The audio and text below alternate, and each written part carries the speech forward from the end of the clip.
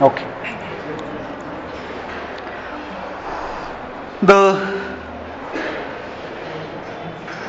engineering design discussion, though the name is engineering design, rarely does anyone dares, let me use the word, to talk about design. For design is something which is too very individualistic and cannot be formalized into any theory. You can say what is the process to be followed, but how actually that activity of doing the design has to be done will never be discussed. So even in software design or in traditional design, the discussions end with the initial phase of designing.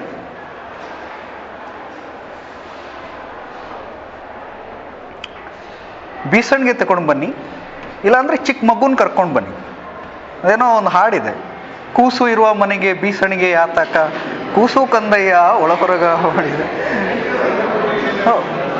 ಎರಡು option. You can switch on the fan, but I should not hear it in a 2 or 3 level is okay.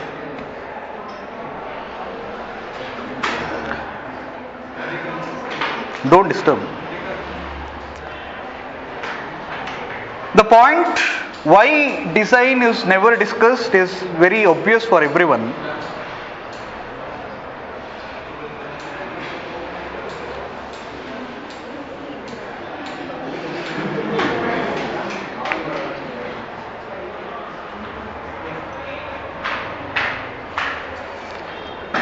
Therefore, what every author does, they try to capture as much issues as possible. What issues should be considered by the designer while he designs? These issues should be taken care of. How do you take care of those issues? It's left to you. But these are the issues which should compulsorily be taken care of. Anta issues list will be given. In traditional engineering, the issues which should be discussed in any design, irrespective of the product that you are designing, are mainly safety and reliability. Safety of the product and reliability of the system. These two are related concepts, but they are different. Safety is not reliability, though they are dependent on each other. A system which is safe cannot be said that it will be a reliable system, or a reliable system need not be very safe. These two things are quite different from each other, though they are related in a strange way. Let me tell you in the very beginning of my discussion that these discussions won't predominantly feature in software world. We don't know about safety for the simple reason that there are no components which undergo wear and tear in software. Physical components undergo wear and tear. Due to the usage, a component will become old, therefore after a point of time will not be safe to use. There is no such thing for software. Software does not become old, irrespective of how many times you use it. But there is one more point in software which is directly related to the safety aspects. That is the requirement of the user to upgrade his system to meet newer needs. Nobody uses a particular kind of a software for 10 years. In fact, software becomes a kind of a, what should I say, it loses its relevance quite fast than any other product,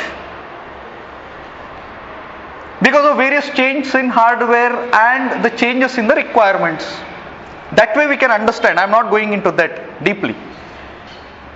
But anyway, safety and reliability are the central aspects which you should consider while you design.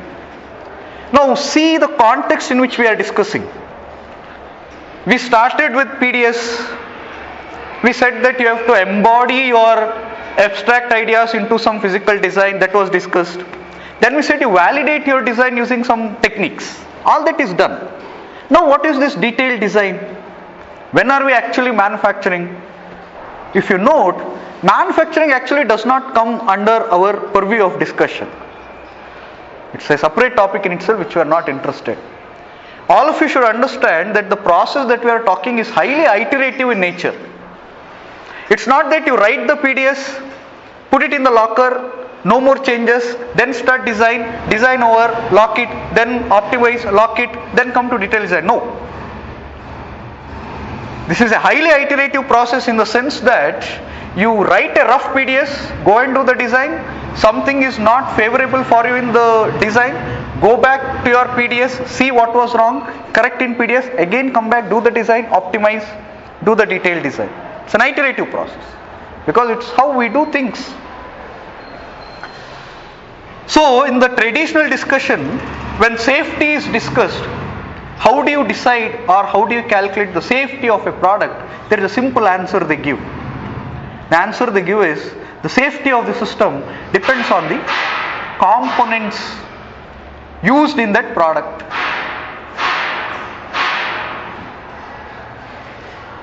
If the components used in the product have the ability to withstand the stress or any other factors, the cyclic fatigue and other things, the system will be safe.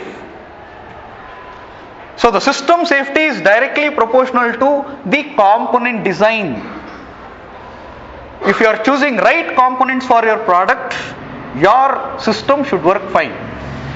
The components used in the system should have the ability to withstand the stress. Traditionally, all product designing undergo what we call a stress test. I hope in the mechanical engineering course you are introduced to this UTM, Universal Testing Machine, which has the ability to do these kinds of stress testing, load testing and all such tests. If you want to have a look, you can go to the mechanical and civil engineering labs. They have this Universal Testing Machine, which is a bulky machine which can do these kinds of tests for various components. In fact, when they want to find out the correct composition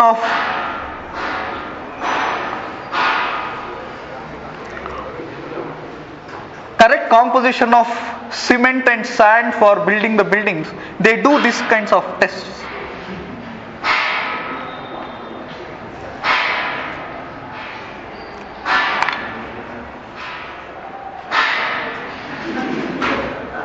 Not in a mood to stop. Well, as with everyone, Ken Hurst also focuses more on how do you find out whether a system is safe or not using the component based method. I want to warn you that going through the text material of Ken Hurst in this particular chapter can be quite troublesome for you guys, because that is filled with formulas and formulas. Let me assure you that you need not worry about all these things. You need not worry. There are few ideas which I will elaborate on, which are relevant to software, which you should be worrying on regarding component design. So the aspect of safety engineering and other things, you need not take it from Ken Hurst but from my lectures directly. In software, see, take any generic engineering design. The idea is that you get the component from somewhere, put them together, you make the product. That's a general idea.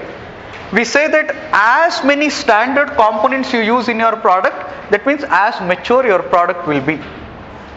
For example, somebody who is manufacturing this fan cannot test each screw and each bolt, nuts and bolts.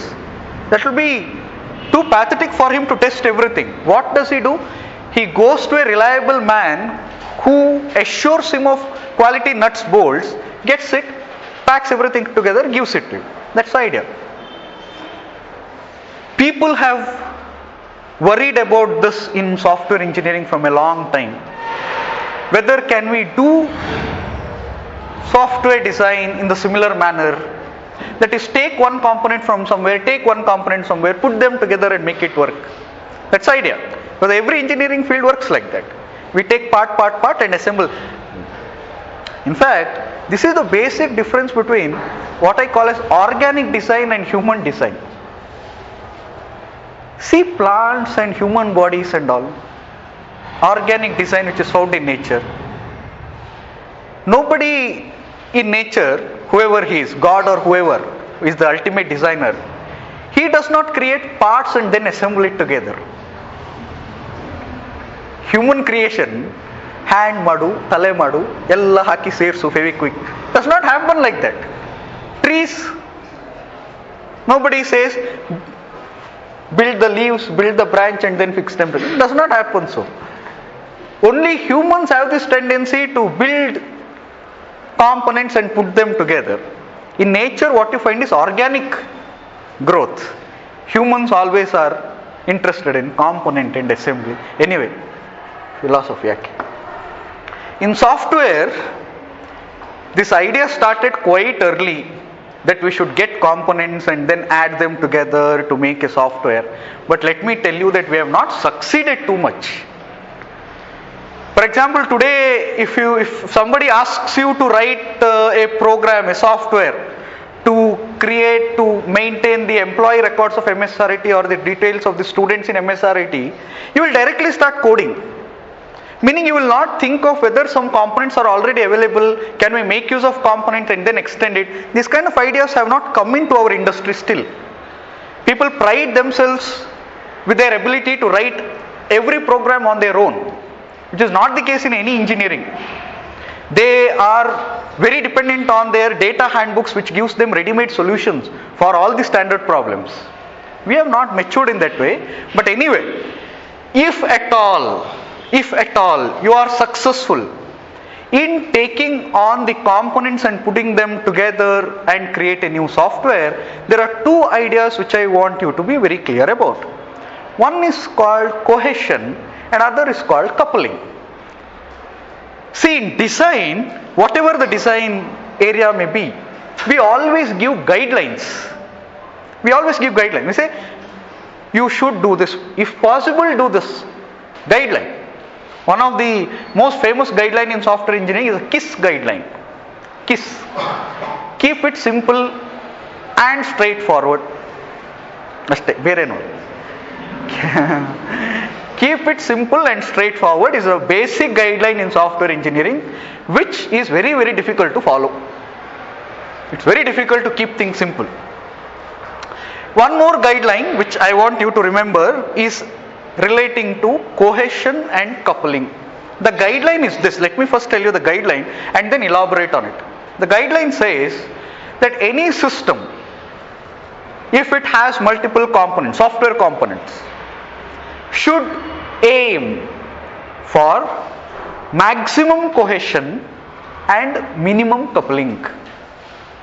Whenever you are designing a system, you should minimize the coupling and maximize the cohesion. Now, what is cohesion and what is coupling? Let me elaborate.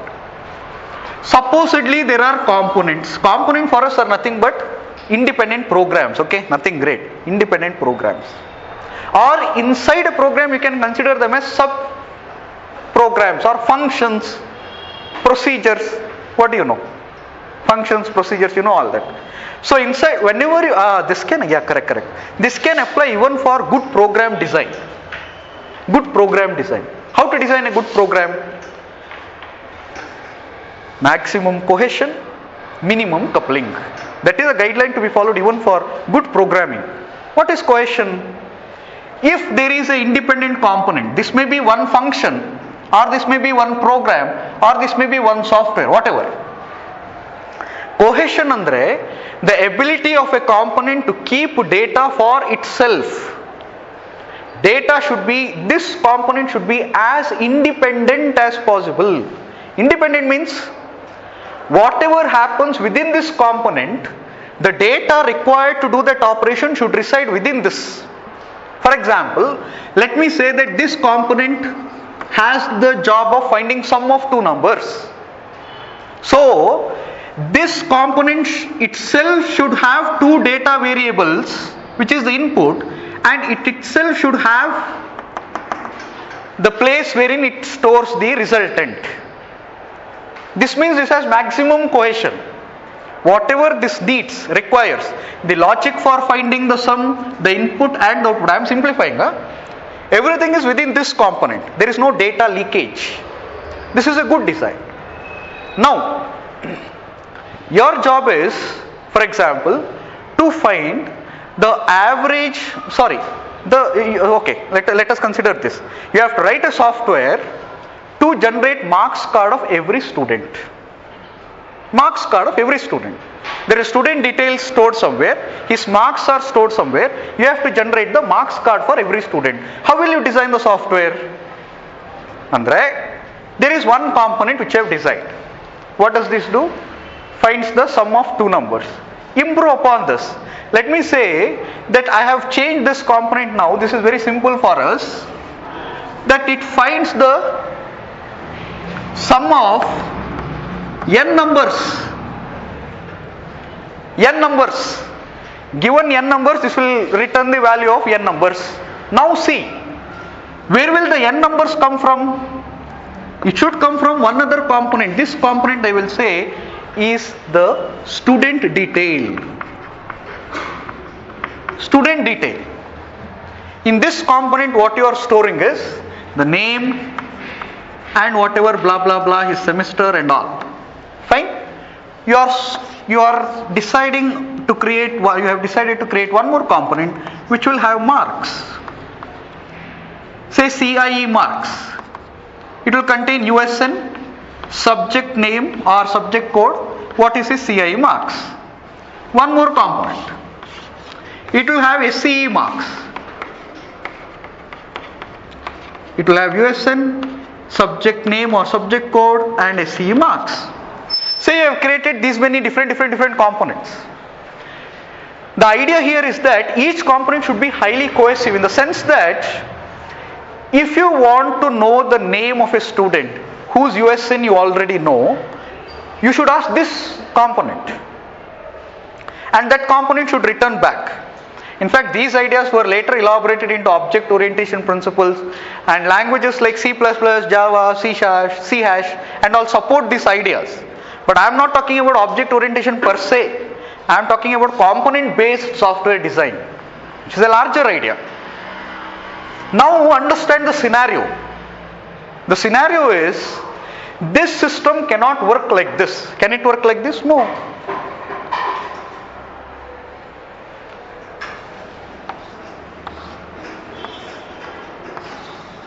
It should be connected like this.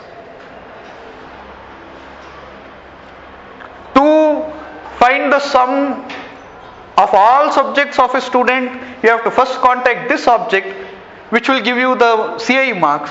You contact this component, it will give you SCE marks. Finally, you find the sum, and finally one more component which has the ability to print the marks card the way you want. So it's a highly interconnected system. As I keep saying, it is impossible for us to do everything in one component. The task should be divided.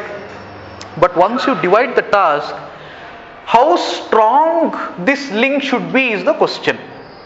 So the guideline says that as far as possible, let the cohesion be high and the coupling. Coupling is the strength of what is the link between this component and this component. That should be as minimal as possible.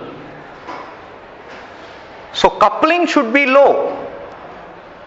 That is, the amount of data which is shared between two components should be as small as possible. They should not share huge amount of data. As far as possible, don't create a situation wherein one component can change other component. That should be avoided. They can talk to each other in a very, very low level. That is,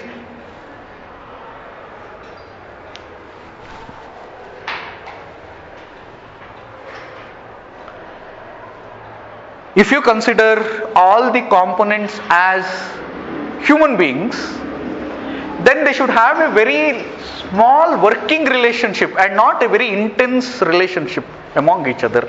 Is a general guideline. Why? Is because we have to avoid what is normally called as ripple effect. Ripple effect is what happens if this component goes out tomorrow. You have to change this component. If this component is highly connected to everything, and if it has an ability to change all these things, the moment you change this, you have to change everything. It's a common sense thing. That should be avoided. Therefore, the design guideline is, whenever you are talking about a system which has huge number of components, as far as possible, increase the cohesion and reduce the coupling. This discussion requires elaborate expansion of ideas with examples. I am not telling you all that, I am just telling the core principle. If we have to elaborate this idea a bit more and incorporate reliability ideas to it, we will get an interesting scenario. I hope all of you know that reliability is directly proportional to the rate of failure. Have you discussed reliability anywhere in your discussion? Reliability. Okay, reliability, probability. All of you know what probability is. Reliability is usually expressed as a probability function. For example, how do we say that this product is very reliable than that? We say that this product has a failure for probability, which is the rate of failure, the probability of rate of failure of this is 90%. Therefore, it is 90% reliable. That fan, the reliability to failure is 80%, so it's 80% reliable. So, reliability is the probability of failure, right? The general formula always given if it is a probability distribution function, normal distribution. Normal distribution formula is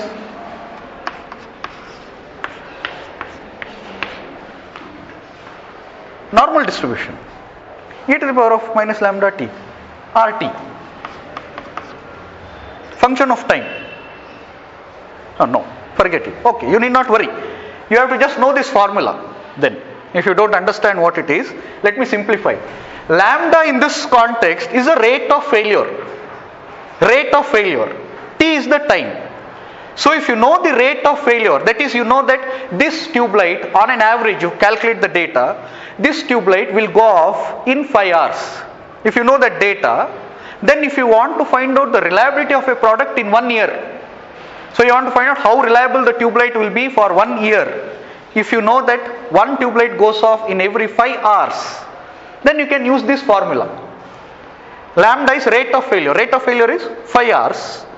Time you have to find out for 1 year, so how many hours? You can directly apply this formula to find the reliability of any product. Or there is this idea of mean time to failure and mean time between failure.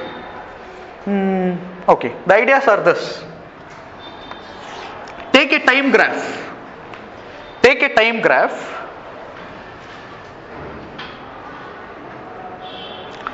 I will just mark the time when the system fails. This time the system has failed. We have repaired the system. Again here it has started working. After some time again it has failed. We have repaired. Again it has started working, something like this. Again it has failed. Now mean time to failure is calculated as, this is T1. From here it was operational, here it failed. Right? Mean time to failure. From here it started working here.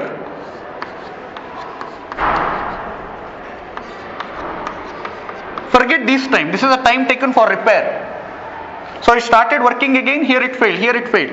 You calculate all these timings and then you find the average of it. This is called as mean time to failure. Mean time to failure, MTTF in reliability engineering. There is one more idea of mean time between failures. Between failures. To calculate that, you have to calculate between failure. This is T1 for MTBF. Second time you have to start from here only. Here to point of next failure is T2. Between failure. You calculate the time between two consecutive failures, find the average of it, you will get what is called as MTBF, mean time between failure. So if you know MTBF, that is mean time between failure, which is represented usually using theta, then you will get one more formula.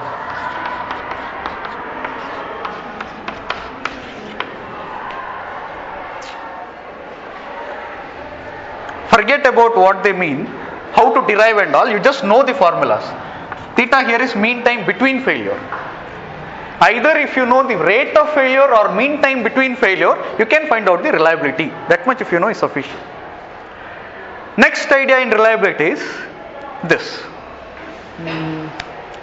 Okay, any system will not have only one component. It will have more than one component. 100 components, 500 components, it's very common. The reliability of the complete system will depend on reliability of each component. So, reliability of the system is reliability of each individual components. Now see the effect of this statement. If I have two components in my system, each has the reliability of say 0.99. There are two components in my system, each component has the reliability of 0.99. Then what is the total reliability of my system? 99 into 99 ಎಷ್ಟು ಬರುತ್ತೆ? 99 ಗೊತ್ತಿಲ್ಲ, calculator ಇಲ್ಲ. ಆಯ್ತು 19 ತಕೊಳ್ಳೋಣ, 90 becomes easy.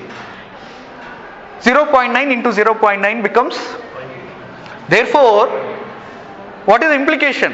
You may have two products which are 90% reliable, but when they come together you get a system which is 81% reliable.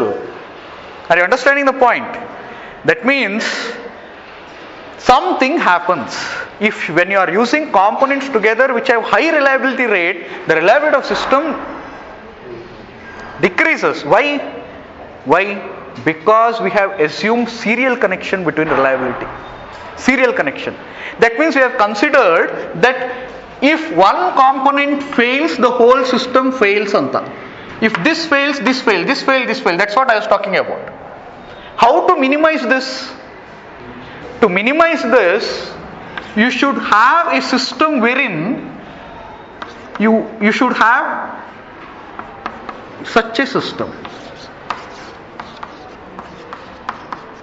So if C1 fails, its substitute component should be there, which should take over immediately.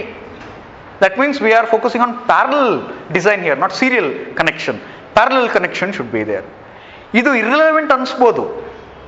This component you may think is irrelevant, but for the sake of ultimately safe and reliable product, this kind of design is mandatory. Many cases. How to calculate the reliability of such a design? It's very simple.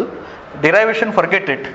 It becomes like this. If the design is like this, the final reliability of a system is 1 minus reliability of first into 1 minus reliability of second component, etc. Now you can see if the components are 0.9, what will be the ultimate reliability of a system using this kind of a design. Okay? So what I want you to finally remember in these topics are very few. One is that detailed design is quite iterative in nature and is not a linear process. It comes again and again. So you are not saying that after optimization you are doing detailed design and then going somewhere. No, it's an iterative process. One. Second, most part of the discussions in this particular topic assume that your system is made up of multiple components, multiple independent components which have their own reliability. So, one, safety. Safety is directly dependent on the ability of each individual component to withstand the stress and other issues. Second, in software, the component based design takes a very different shape with the introduction of topics such as cohesion, coupling, etc., the guideline of which we have seen. Third, when a system is designed like this, you have to discuss about reliability. So reliability is directly a function of the failure rate or the mean time between failures. And when two or more components come together to form a system, the reliability decreases if it is a serial kind of design. Therefore, we have to parallelize the designs and then the reliability increases. If you know these many points, more than sufficient. I will discuss the other two aspects in this, that is how to incorporate an amount of quality into the design, in my next lecture.